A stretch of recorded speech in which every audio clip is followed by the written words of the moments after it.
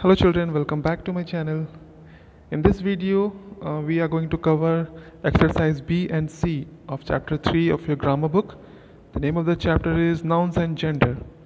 Exercise A was very easy and I am sure you have already completed it. So in exercise B, we are going to have to write the opposite gender. The first one is milkmaid. The second one is heroine. The third one is nun. The fourth one is goose. The fifth one is queen. The sixth one is peacock. Seventh one is hostess. Number 8 is empress. Number 9 is wizard. Number 10 is bridegroom. So these are the answers of exercise B. Let's move to the next one, exercise C.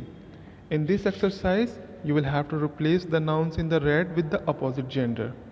So we are going to focus only on the word which is given in red and we have to change its gender.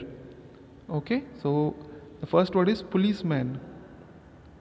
Policeman, it's a man, so we'll have to write the name of the opposite gender. That would be policewoman. So the sentence is, a thief was caught by a policewoman. The second one, red word is men. So let's change it to woman. Women, right? En has been given. There are multiple men, so multiple women would be there. So the correct answer would be, there are 5 women living in the hostel at present. This would be your answer. The next sentence has 2 red words, king and prince. We have to change its gender. So the answer becomes, the queen and the princess are walking in the garden. The next word also has 2 red words. Let's change them.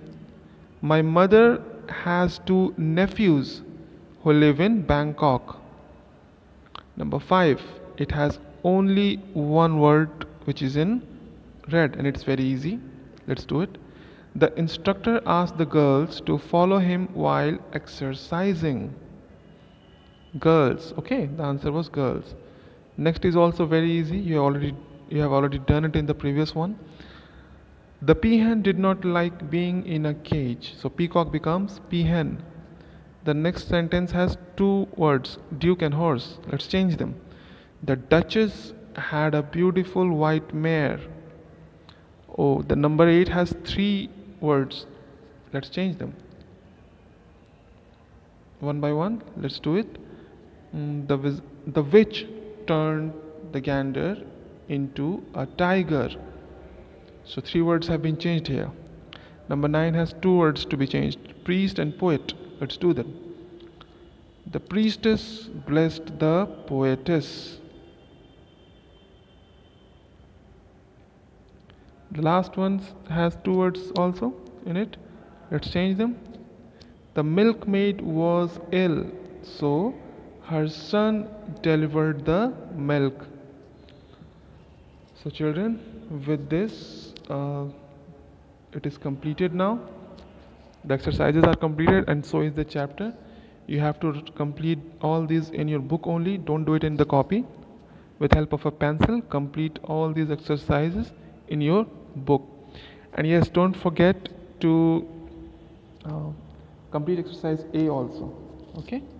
And if you have anything to say, you can also drop a comment below.